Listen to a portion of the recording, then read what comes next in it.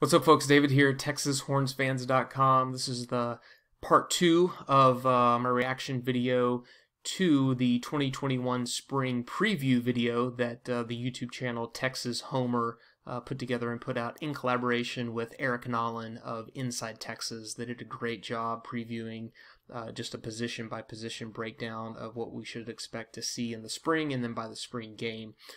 So this is just some commentary and going over their thoughts and just kind of offering my opinions on it. Definitely drop your comments and opinions below. Let me know what you think of the video and what are you most looking forward to out of the position battles in the spring. Hope you enjoy it. Definitely don't forget to share it out, give it a like.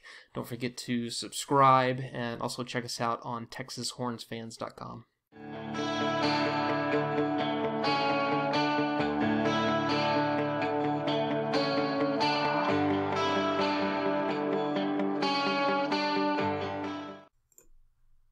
So now let's go over to the defensive side of the ball. A lot of unique things happening on that side of the ball, and PK has a new scheme to implement as well. We have some new position types, so watch my PK defensive strategy video if you're unaware of these changes, and you'll be able to understand it. Yeah, this is a good point too. Slightly different lineup here. I think the main difference here are just the two traditional linebackers. Let me move this little preview up a little bit. So looking at 5 defensive backs, 2 corners, 2 safeties, nickel back, and then a weak side linebacker, and then the Mike linebacker.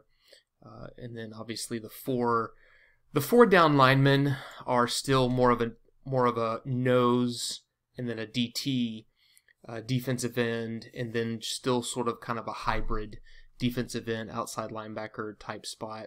I believe one's still called the Jack, and one, I forget what the name of the other one is. But, slightly different than what we've seen before.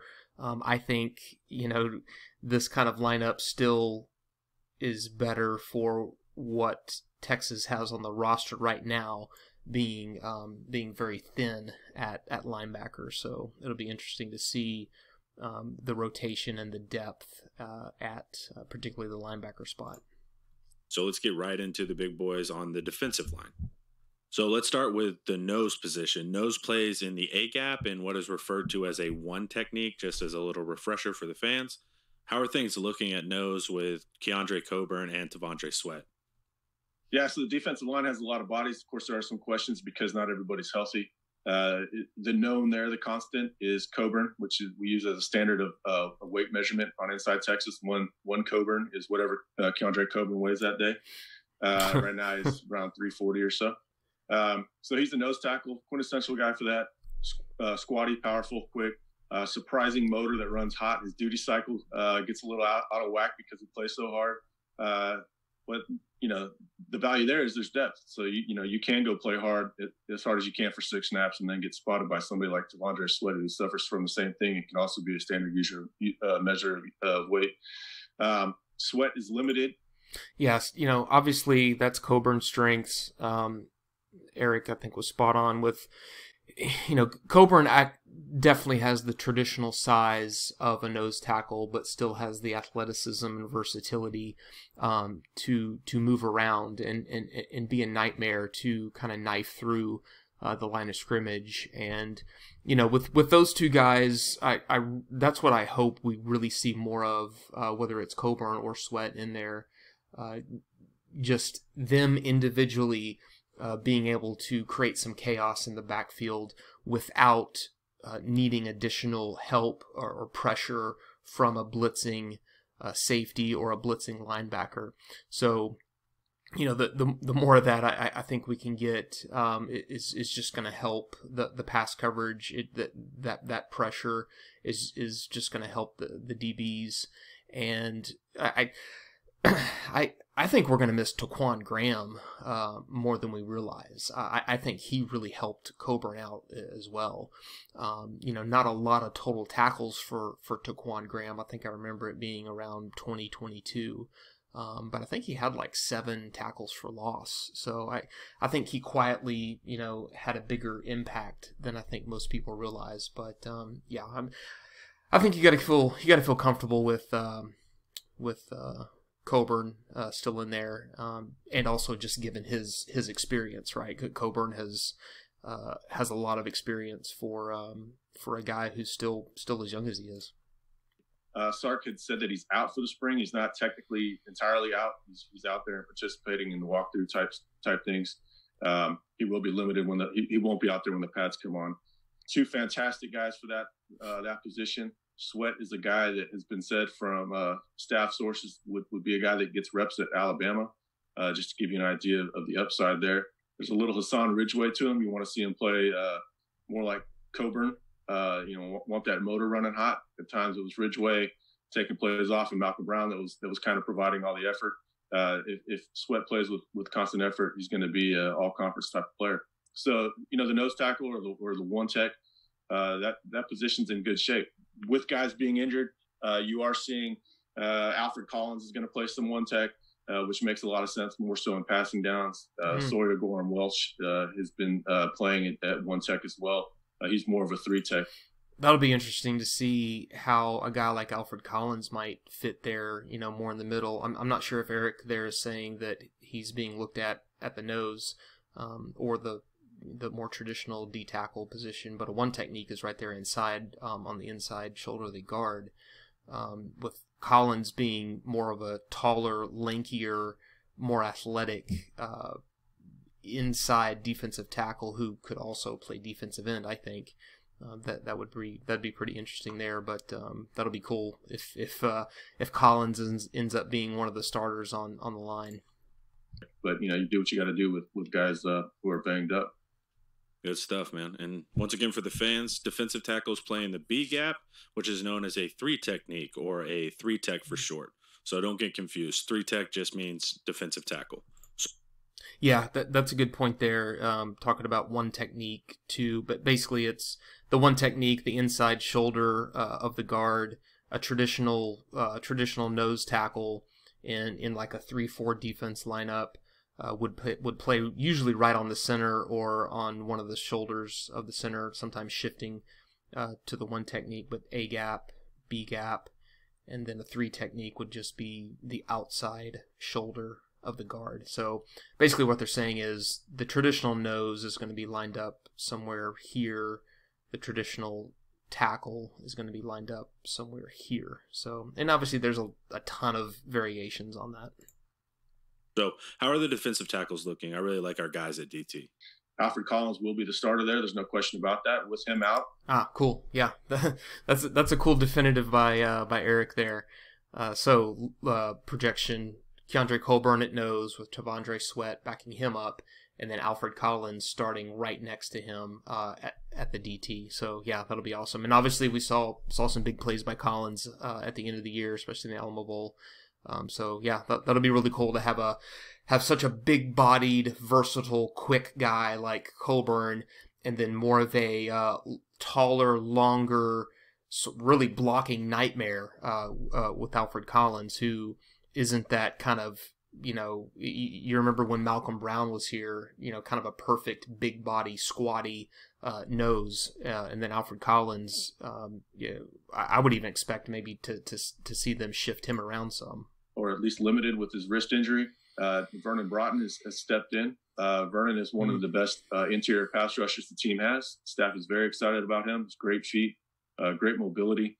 That basketball, he was supposed to be a basketball star in 8th grade. Everybody thought he was going to be an NBA player.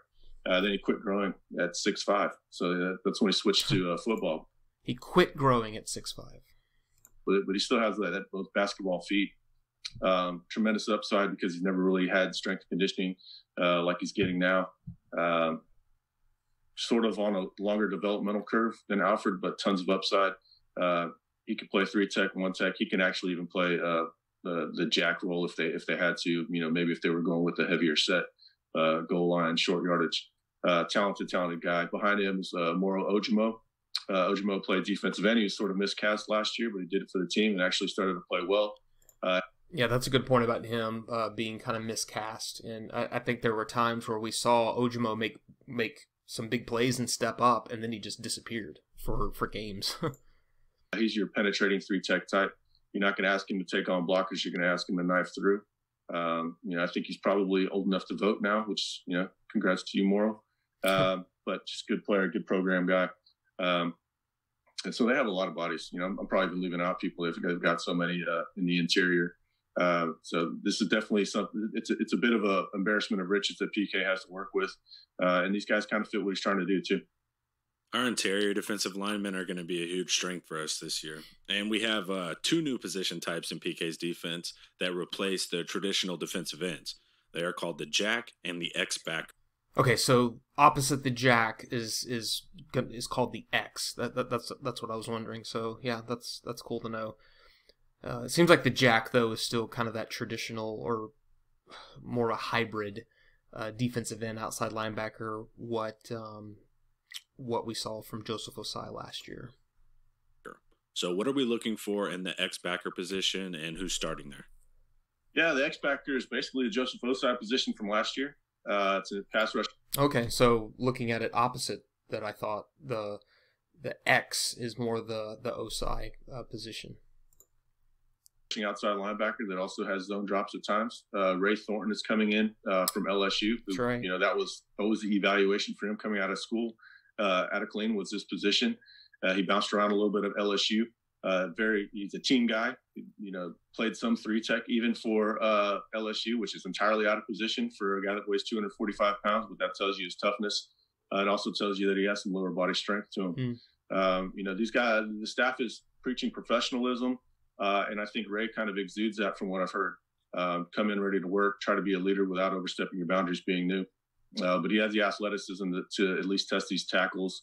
The tackles need a test. You know, we don't know if the offensive line's getting better or if Ray's getting better. They kind of offset each other. But at least they have somebody, a veteran with strength, to go up against. So he's probably going to be your starting X. Behind him is Prince Dorba. Dorba has a lot of talent. He's had some good practices. Yeah, he's probably the guy that I'm looking at. Probably Alfred Collins, and then Prince Dorba would kind of maybe be my number 2 most intriguing guy on defense to see if he's actually going to step up and get some reps, or to watch his progression throughout the year. So yeah, that'll be interesting to see him if he backs up. If he ends up being the number 2 at the X spot. But yeah, you know, seeing what kind of rotation he gets, that'll be interesting. This is definitely his time to come up and earn some snaps. Because you know he's going to play quite a bit this year, even if Ray is the starter. You said another magic name in Prince Dorba. That's another fan favorite. So what's the word on Dorba behind the scenes? Yeah. You know, Dorba's probably a bit more athletic than Thornton as a pass rusher, and you know, more athletic as a zone dropper in space. He's also smaller and not quite as long, so you know your change of direction skills are typically going to be better. He's not going to hold up against a run as strong as a more mature Thornton. But he does have some pass rushing upside. You know, you might see him, you know, in the smaller package they've got. I think they've even said it publicly. They've got a nitro package that would be where you probably see Dorba as your starting X. Cool. Now let's go to the other side of the defensive line for the. So yeah, I mean, really interesting there, but also just kind of a, you know, two new guys, right? So that'll be. They both seem like, you know, the body type for it, but you know, kind of unknown there, but a super important position. Jack position. The jack is a bigger player than the X-backer, and he's more concerned with run stopping and being disruptive in the pass rush. I know Jacoby Jones is at 1, and I thought Ojimo would back him up, but he said he's at defensive tackle now. So how's Jacoby Jones looking at Jack? Yeah, well, this is well deserved by Jacoby Jones. You know, he was sold at, you know, when he flipped from OU, he was sold as playing defensive end in a 4-man front, and then Orlando promptly stuck him at 4-eye, which he was ill suited for.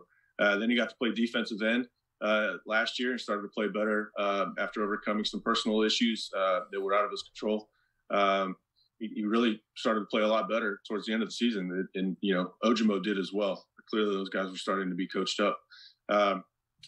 Now he's got to be thinking he's in heaven. Now he gets to play a stand-up outside linebacker role, which is still more defensive end than anything else. But they're definitely going to try to get him pass rushing. He's got good hands, good feet, and you know, there's a good chance he leads the team in sacks next season. Do we have a potential number 2 player at Jack? Well, it's very thin. It's a thin position dating back to the fact that they were going, they were using four eyes. So when you go to a 4-man front, you're lacking the bodies that you're looking for. They finally got the four eyes that they needed in Alfred Collins and Vernon Broughton, and then they were out headed to USC. So behind Jacoby right now is Jet Bush, who they moved from Jack. Moved from X to Mike and now over to Jack just because they're so thin. That tells you all you need to know about the transfers coming in. Ovi Aguefo, I'm sorry if I messed his name up, from Notre Dame, and then also Ben Davis from Alabama, who does. Yeah, Ben Davis, I think he's a former 5-star. Never really had the production or the time at Alabama, but was a massive recruit out of high school. So, not sure if that was because of injuries or just because of Alabama, but he'll be interesting. Staff expects to get. All right, that's a wrap for defensive line. And thanks for clearing up a lot of that for me, man. That was super helpful. So now. Yes, definitely thin at the Jack. Eric's point there. Just a lot of new, unproven, I think, bodies on the outside, the X and the Jack. So yeah, that's kind of concerning, but obviously a lot of upside. Prince DeBoer brings a lot of upside. Thornton from LSU seems to have been, like Eric said, misused too much on the inside as a more of a taller, thinner defensive lineman. So maybe putting him on the outside on the X is more his bag, and then having to move Jet Bush over just to get a little bit of depth in there is kind of concerning. And there's the brand new guys like Derek Harris Jr. I think is I think he's one of the early enrollees. So maybe we see a little bit of him in the rotation too. We're going to go into linebackers, and we're only going to have 2 linebackers generally on PK's new defense. The middle linebacker known as a Mike linebacker, and the weak side linebacker known as a Will linebacker. So let's talk about Mike first. We know that DeMarvion Overshown is our top linebacker, but he's out with a shoulder injury. So who's up next at middle linebacker? Yeah, Overshown, unfortunately, they discovered a torn labrum recently, and he's gonna miss spring. Very unfortunate for him. Luckily, he got his feet wet at the position last year, and clearly he got a lot more comfortable as the season wore on. It's a big loss for the spring. You want him to get in the familiarity reps with PK's new defense. You want to get him used to all the calls and playing in the proper position. Finally, we're seeing a Mike. It's not as you've broken down expertly. The Mike isn't playing in the box as much, playing to the field. If you ever saw Malik Jefferson playing in the boundary, when your fastest defensive lineman getting absorbed in the boundary instead of playing out in space and drove you crazy, here's our chance to rejoice a little bit. Overshown as a supreme athlete will be able to play in space, but he's out. In his place is David Benda. Yeah, I thought Overshown was to me the biggest pleasant surprise of the defense last year. Moving from safety to linebacker, just with his kind of bigger body length, but still bringing that speed. And I just thought he got better and better as the season went on, and made some really big individual plays. You saw that quick highlight there from the West Virginia game on that 3rd down where he just blasted through and made a solo tackle. And even if you remember the closing sack of the Oklahoma State game where Joseph Osai was able to chase down Sanders, the quarterback. It was really Overshown's blitz in the middle that forced Sanders to scramble left, which just left it up to a foot race for Osai. But if you go back and watch that play, I really think Overshown was the one that caused him to kick out to the left. But yeah, it's nice that even though the linebackers are really thin, that Overshown at least has a full year of experience there. And I believe Overshown was the 2nd leading tackler on the team last year, maybe 3rd, something like that, just in terms of total tackles. So I got to be confident about bringing him back. But yeah, a little worried about brand new defense and third defensive coordinator in as many years. Might be if you put him in a straight line as fast as Overshown, at least close to it. He's a good athlete. Definitely starting to get more comfortable out on the field towards the end of last year. Saw a lot of improvement over the course of last season. He's got some significant athleticism to him, and he's, that's the number one thing. Can they meet the athletic baseline requirements of that position? And Ben they can. Behind him is Jaden Holoby. Holoby came in with there was a lot of excitement about him last August. Along with Ford, we were hearing about Holoby as well. Go watch him play a high school quarterback and run down the sidelines, and you can see some serious burst with him. He's a good athlete, good upside. They recruited him to play H-back, and my first eval on him was, you might want to look at him at linebacker because linebackers are a lot harder to find. So I'm excited to see what he can bring to the field. Even though Overshown's out, these guys are going to get a chance to grow and improve with more reps they wouldn't get otherwise. And our second linebacker is the will linebacker. So what's the depth chart looking like there? Jalen Ford at 1, and where's Jawan Mitchell in the mix? Yeah, Jalen Ford came in. I'm not sure when they put this video together or when they did this chat, but it might have been before Jawan Mitchell entered the transfer portal again, right? This is his second time to enter in the transfer portal. But yeah, I mean, and adding to that, Adelio Deaway has entered the transfer portal, so the linebackers are just going to be super thin. And I think the linebackers are the weakest unit of the team. But and Mitchell was the leading tackler last year in terms of total tackles, maybe not solo tackles, but yeah, that's going to be interesting to see. To see who steps up there. If it's Ford. Impressed last August. Had the fastest 10-yard split of all the linebackers, which was a bit surprising for a guy that his fit is true inside linebacker. So that explosive downhill first couple steps is exciting to hear about. Right now he's a starting the first string. He's got those instincts that you're looking for. I'm not the greatest expert when it comes to diagnosing linebacker play because it's sometimes a little above my pay grade. But you can see him making plays that a lot of guys wouldn't. Utah wanted him. If you know how well drilled and schooled their defense is, that's an exciting player to get. That's the type of school you want to steal a recruit from. Jawan Mitchell was second team in the first practice. By the time you see this, there might be other news out there on him. We're not certain there. Jawan is an interesting. So maybe Eric knows something. So yeah, it looks like this was recorded before the announcement came that Jawan Mitchell entered the transfer portal. So maybe Eric looks like he got a little word of that, a little whisper, maybe that he wasn't ready to announce yet. So yeah, that's interesting. But yeah, I mean, if Mitchell leaves, I think that is a big blow. He's obviously got some stuff he's got to deal with. I mean, if you're entering in the transfer portal twice within a year, who knows what the issue is. But Mitchell, I think, has been a terrific defender against the run. I think that's where he excels. He's a big hitter. He's not afraid to get back there and just blow stuff up at the line of scrimmage. He's not been very good at pass recognition and pass coverage, kind of getting caught in no man's land a lot, getting bunched up with other defenders. But what he's good at, he's very good at. So but just the potential of losing another body at linebacker. And just with his experience, right? He was hoping to bring back a lot of experience. Is going to be a big blow. Character, he just has to stick with it. If he sticks with it, he's got some talent. He can run, he can hit.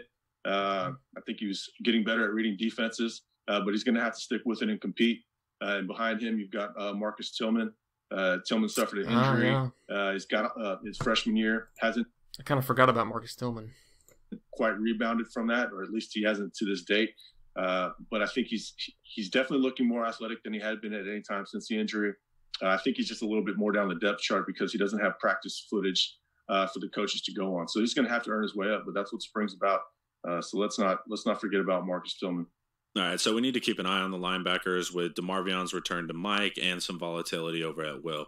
So that's a wrap on linebackers. So yeah, good. I mean, just looking at these 6 names, definitely thin. Overshown, obviously, you got to have a lot of confidence about him. Gabinda has playing time. They didn't even mention Adelio Deowe, so just assuming, yes, he's transfers, he's gone. Jawan Mitchell there with a question mark. Let's assume he's gone. That leaves Jalen Ford, Marcus Tillman, and then, yeah, I mean, not a whole lot of in-game experience there other than Overshown. Who's the true freshman? Cooks, Terrence Cooks. I think he is an early enrollee as well. Texas had we have 9 or 10 early enrollees, something like that, from the 2021 class. I think Terrence Cooks is one of those. And as far as I know, he projects to at least be one of these linebacker spots. So that'll be interesting to see what, if anything, we see of him in the spring. And somebody correct me if he's not an early enrollee. I think he is. And then to see, what rotation he can, because when you have a group this thin, you're gonna kind of have to use whoever you can. So I guess it's kind of a good thing that there are really only 2 traditional linebackers in this scheme. But definitely, I think the weakest unit of the team heading into this or for the spring. Let's move on to our defensive backs. There should be a lot of fun stuff going on here. So defensive back is easily the most exciting group as far as position battles go, and there's still a lot of dominoes left to fall. So, Eric, what can you tell us about our DBs this year? Yeah, well, if you're going to call yourself DBU, you better have a lot of defensive backs to go around, and Texas does have quite a few this year. They still have the leftovers from the 2018 class. Don't want to call them leftovers, holdovers from the 2018 class. And then, of course, they've got the new graduate transfer, who could be a starting cornerback at pretty much any country or any school in the country. So there's a whole lot for PK to work with, and Terry Joseph and Blake Gideon. Now it's just about getting all the guys on the right parts, figuring out your rotation, seeing who can do what, and getting them schemed up. So corner has to be our best position battle right now on the entire team, with Deshaun Shark Jameson and Josh Thompson as the current starters. With the 2s are McNeese State transfer Darian Dunn and then Keaton Crawford. So what can you tell us about that? Yeah, cornerback, man. You got Josh Thompson and Deshaun Jameson coming back as starters after. Yeah, I would figure Thompson and Jameson would be, starting at either corner. But I don't know if they're saying that they're battling it out for one of the corner spots, and then I don't know. We'll see. I think they had good junior years. Cornerbacks do get beat. Fans tend to remember. Real quickly though, I really thought Josh Thompson did a great job last year moving to corner. Just overall, really from week 1, I thought he looked really natural at corner. Remember the beats more so than the wins. Those guys played pretty well last year, especially in a tough conference in a new scheme. But Darian Dunn comes in. There's competition. And Darian Dunn might have he might be the most prototypical corner on the roster as far as the NFL standards go. Locked up Tylan Wallace a couple years ago, which that's saying quite a bit. Texas hasn't had a corner that's been able to do that necessarily. So there's going to be a spirited competition between those 3. They're all NFL athletes, without a doubt. Jameson's quite the playmaker. Dunn is sticky in coverage and has good length, and Thompson's a hell of an athlete. This is going to have downward effects on the rest of the secondary, I think, because if one of them loses out, he might be the best option at nickel. And then let's not forget about Keaton Crawford. Keaton Crawford, I would bet the mortgage on him being a starting quarterback after this season. Wide receivers hate going up against him. He's physical, talks a lot of trash. He's got that East Texas dog that you want to hear about. And so he's got upside. I think he was like a 10-600 guy in high school too, so he can run. I've always likened him to Terrell Brown, former Longhorn. Played with my Niners for a number of years. Got a lot of similar. North Mesquite. Terrell Brown was a great running back in North Mesquite. Attributes. So yeah, cornerback is pretty damn loaded in a conference where you have to be loaded. It's going to help the defense elsewhere. So we'll see. We'll see if the 3rd corner ends up at nickel or not. Nickel has its own little battle going on. Yeah, that's what I thought. So they've got Josh Thompson at a 1 at one of the corners and Shark at the others. So Keaton Crawford, Darian Dunn. I hardly know anything about Darian Dunn, other than smaller school, but it'll be interesting to see how he holds up in the Big 12. But good point there by Eric is that maybe the number 3 guy ends up playing or rotating a lot as the nickelback, as the 5th DB. But that'll be interesting. So I think you got to be pretty confident about the 2 starters with their experience. Obviously Jameson, and then what he can do in the return game. But just bringing in experience. The youth excuse is out the window. I think for this group now, especially in 2019 when they were so young. So that youth excuse has got to go out the window. Corner is going to be a lot of fun. Next up is field safety. Just a quick thing. So field safety has to play in more space. So he's the safety with the most range generally. And you're going to need to be quick to stay on a man in that much space. So we have Jaron Thompson, who is starting there currently. And who's number 2? Is it early enrollee J.D. Coffey? I know Brendan Schooler moved to that position. So what's up there? Yeah, I forgot about J.D. Coffey, another true freshman that's one of the early enrollees. Yeah, that's a good point. Yeah, Jaron Thompson came in late, got his hands on a lot of passes. Definitely shows that he's got good eye discipline, good instincts. It's basically what he looked like in high school. The only reason that he wasn't coveted by every school in the country is just top end speed.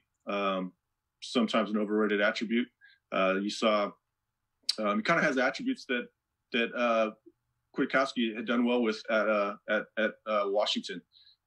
Just love the player, man. He's hard-nosed, physical, good change of direction. There's a lot of versatile things you can do. Yeah, he lacks a little top-end speed, but he makes up with it by seeing the game in an advanced way. And J.D. Coffey is very similar. J.D. Coffey, I was comparing J.D. Coffey to Jaron Thompson before Jaron Thompson was even signed. I'm a fan of these guys. Instincts are kind of a harder thing for the novice fan to pick up on. I kind of include myself in that. But when you see it, you know it, and both those guys have it. So they make up for that. Yeah, they're 4'6" guys, but they play 4'4" because of their mental capacity. And then Brendan Schooler, what do you have? Like 4 picks. There's 75 tackles as a freshman at Oregon. That's impressive. Even you could always say Dylan Haynes had 4 picks, but I don't care if you're a true freshman or a freshman having 4 interceptions, 75 tackles in the Pac-12. You can obviously play. Obviously, the guy likes to run around. He's pretty physical. We saw he's pretty physical for a wide receiver. So obviously physical on special teams as well. So yeah, we'll see. Put him back there. I don't think he's as good as Jaron Thompson, but you like having guys back there that you can trust that are savvy football players. Yeah, that's an interesting lineup right there. Jaron Thompson, who had time last year, especially toward the end. J.D. Coffey, true freshman, and then Brendan Schooler moving over from wide receiver, but still knowing that he has experience in a major conference at DB. So that'll be interesting to see how those guys pan out. So some lack of snaps, there from college snaps, but it's cool to see how confident Eric is in Jaron Thompson at that, because that's an important spot, especially in a pass happy Big 12, to have that free safety, because that free safety has got to cover a lot of ground. They've got to make up a lot, as opposed to the other one that's a little bit more of a kind of the one you use more as a run stuffer or defending the run. And now we are on to the boundary safety. And this safety has an emphasis on run. I didn't even know that's what it was called in PJ's defense, but yeah, boundary safety. That'll be cool. More of a traditional strong safety. Run stopping, and he generally plays in less space, so allowing them to be a little bit larger than the field safety. And fans are going to have their that'd be BJ. Eyes glued to this position because it's 2 fan favorites. So first string boundary safety is actually BJ Foster. Well, I'm really excited that BJ Foster is going to be in the same position for back-to-back seasons. he played really well last year. Not necessarily a guy you want man coverage, but which is why boundary safety is good for him. He's going to be hell and run support, one of the most physical guys in the country. Maybe a little too physical at times. And then not tasked with being in man coverage, more of a cleanup hitter from deep, where he's fantastic. He still has the speed. He's an enforcer back there, and he's got good instincts. He understands football. I still think he's going to be a fantastic NFL player. I have no idea what's going to happen to him this year. I think he's going to play well, but I think he's going to really break out in the NFL, where just his athleticism, his mentality, his physicality are going to really be put to use in a consistent way. So I'm a huge BJ Foster guy still. I know. Yeah, great points there. I mean, BJ is perfect for that spot, where he lacks in one-on-one pass coverage. He makes up for it by being a fantastic run-stuffing weapon, and using him on blitzes, and just he absolutely can lay the wood. But like Eric said, maybe a little too aggressive. Sometimes we saw him have the shoulder problem before, and sometimes, yeah, you can be a big hitter, but sometimes those crashes they're just gonna, as much as you can dish out, they can take a toll. So that's another guy that has a lot of in-game snaps, a lot of starts under his belt. So when you put, I think, starting to put this whole picture together, Josh Thompson, starter last year, Deshaun Jameson, been a starter for 2 years. BJ has plenty of starts under his belt. So these are experienced in-game snap guys that's exactly what you want back there, as opposed to a lot of youngsters running around not having a clue what to do. He hasn't quite had the 5-star career that people wanted or foresaw, but I think he's a heck of a football player, and I think he's going to have a breakout season. Yeah, man, I hope this is the year that BJ puts it all together, because I also think he could be a really special player. And remember, a lot of times last year, BJ wasn't a starter, right? He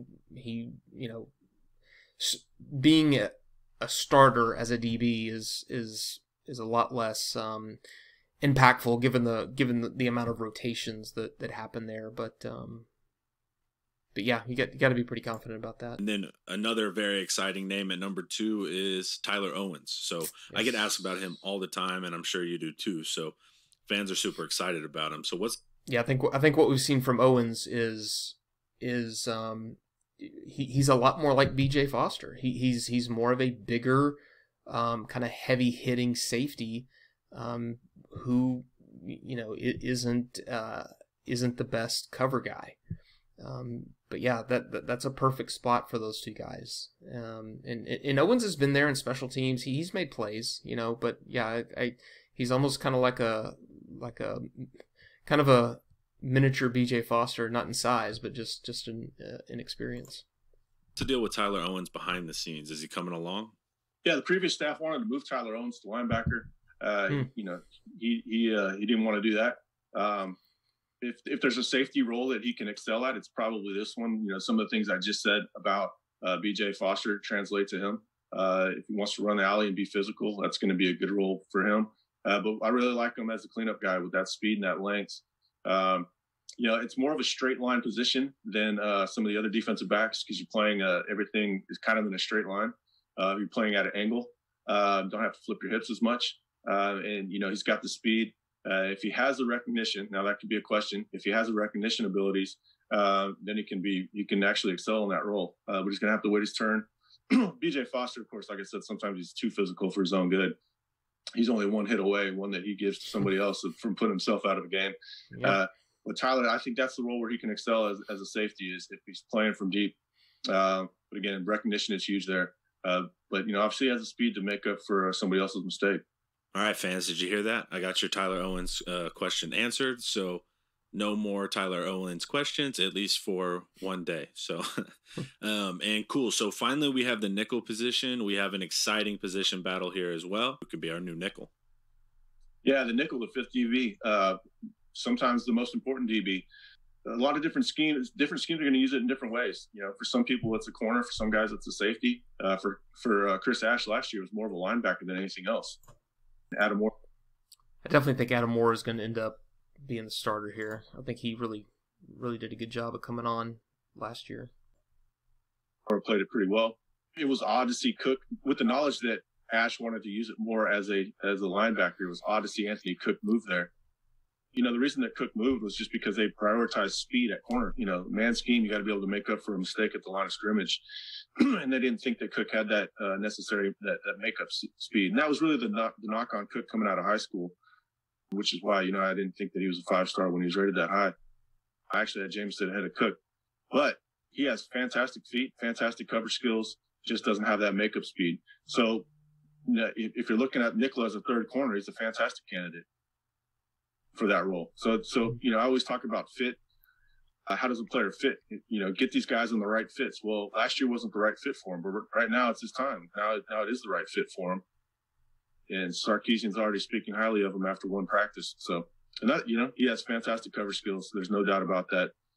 If they're asking him to cover more so than play force on the edge or in the run game, then that's gonna play to his strengths more so than maybe Adam Morris. Now, Adam Morris is a pure football player. Loved him coming out of high school. Great change of direction. He's down about 8 pounds. You know, he'll be down 10 pounds from where he played last year. The question I'll have is if it's truly a coverage position, I expect Anthony Cook to win out. What does that do to Adam Moore? I think there's downhill effects there where maybe Adam Moore ends up competing with our guy, Jaron Thompson. You know, that could possibly happen. Yeah, I hope that nickelback position is expected to be more of a cover position. I definitely think with BJ Foster there and Tyler Owens, and you know, I definitely think that's where the help is gonna need to be, more of a pure cover DB. I think Cook is probably the leader, just with our feeling that it's going to go to more coverage type player, and then, you know, fans will be able to see that, yeah, maybe he wasn't a 5-star corner, but he could be a fantastic nickel, and that, you know, nickel is hugely important in the modern game. Yeah, so Adam Moore, even if they do go to a coverage scheme for the nickel, he does have the change of direction skills and short area quickness that are going to help him out. Now, you don't want to see him carrying Marvin Mims deep, but you know, he's definitely going to work over tight ends in coverage. I mean, he's got really good coverage skills, but more so towards the safety. Whereas Cook has good cover skills more so towards the corner. And that's a wrap on D. So any larger topics you want to address about the new defense, give fans more of a bird's eye view of what we're looking to do there? Yeah, the ultimate question is going to be the pass rush. Can you get that sorted out? And that we won't know more about that until August. And even it might be tough to learn about that before we head into the season, just because it could be, you know, sort of the offsetting players. You know, you got, is Christian Jones good, or is Thornton good, or, you know, we just won't know. We won't know that till the season. But we do know that they're going to have really good corner play, at least relatively speaking to the conference. And that's going to make everything easier. You know, it's going to buy the defensive line more time to get to the quarterback. There's going to be very tough to run against. We know that because the interior players are going to be movable, if not downright devastating to block. Alfred Collins is you know, he's the top 10 overall draft pick waiting to happen. Coburn's immovable. Wow. Sweat's immovable. So there's a lot of strengths to scheme around. Tough up the middle, makes things easier on the linebackers. And then you have the coverage guys. You have strength and coverage on the edges and that nickel, and it's going to take some of the stress off of coverage duties for the safeties. So there's a lot of good virtuous cycles here that you just would like to see them find a pass rusher to complement the coverage and to complement the behemoths in the middle. Yeah, definitely. I really see the strength of this defensive lineup being the biggins in the middle, and then the two experienced cornerbacks, and those are your cover guys. And then the ability to kind of use B.J. Foster or Tyler Owens more as almost more as a third linebacker sometimes, whether you need to bring them up on a blitz or use them to control the line of scrimmage a little better. But hopefully what we see, I think, from the big guys in the middle, you know, mentioned that before, like Eric said, also pass rush. I like seeing the guys getting in there by themselves without help from a blitzing linebacker who takes away, one of the offensive linemen. If we can see guys like Colburn Sweat and Alfred Collins win those battles one-on-one and knife through and just create chaos in the backfield, that's going to help the DBs even more. So I look at it a little more the opposite, I think, of what Eric said. Pass rush or pass coverage helping the pass rush. I see it kind of more the opposite. Looking at it from the line of scrimmage first, hopefully getting these guys back there and figuring out creative ways to make the quarterback throw when he doesn't want to throw, make him only go through first or second progression on his receivers. So, but yeah, a lot of confidence there. Obviously weaker, thinner at linebacker, especially if we lose Juwan Mitchell, and then assuming that Deli Odeaway's gone. But then, maybe we get something from Terrence Cooks too, the true freshman. So, overall experience there, I think. It's you definitely have to be confident in that there's experience. And then, losing the guys that we did, Osai is going to be a big loss, for sure. Over 15 tackles for loss, I think, from last season.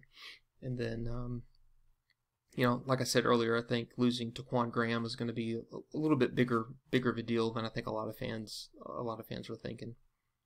But I like the strength up the middle. All right, we aren't done yet. We still got to hit special teams, and we know Jeff Banks is an elite special teams coordinator who's doing a lot of cool stuff in that phase of the game. So what should we expect to see from Banks and our special teams units in general?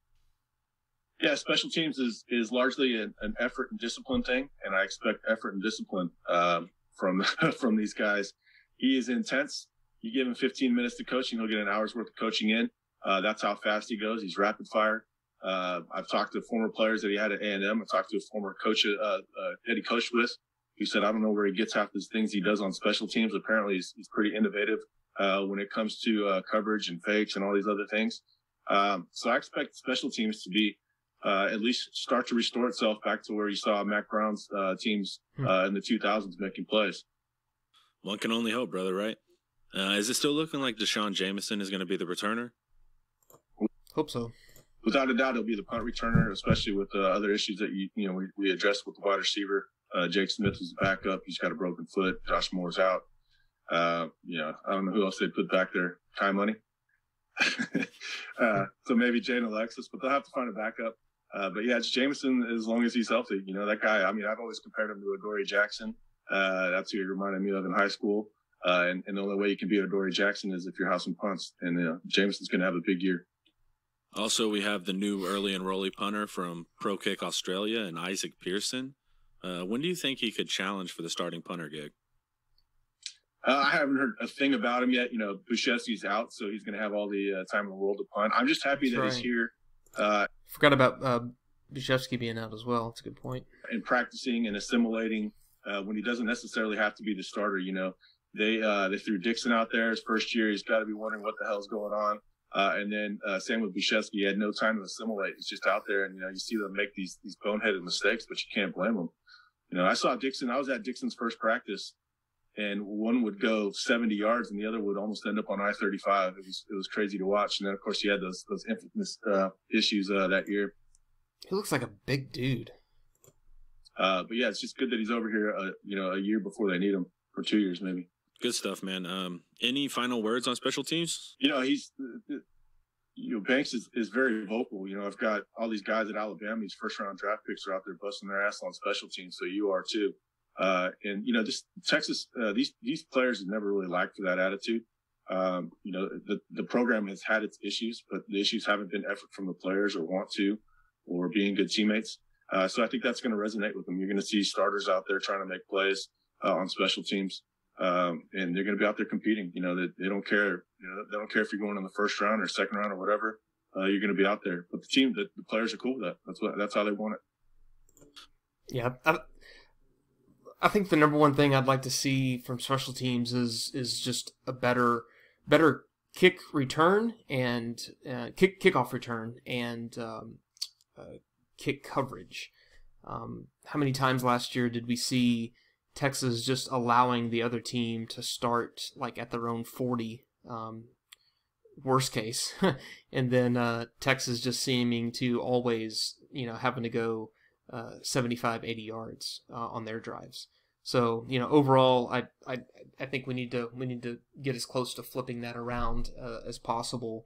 It just seemed like you just like expected Texas offense to have to start, at their own 20 or 25, where it seemed like time and time again, no matter who the opponent was, they got to start at their own, maybe 30 to 40 yard line.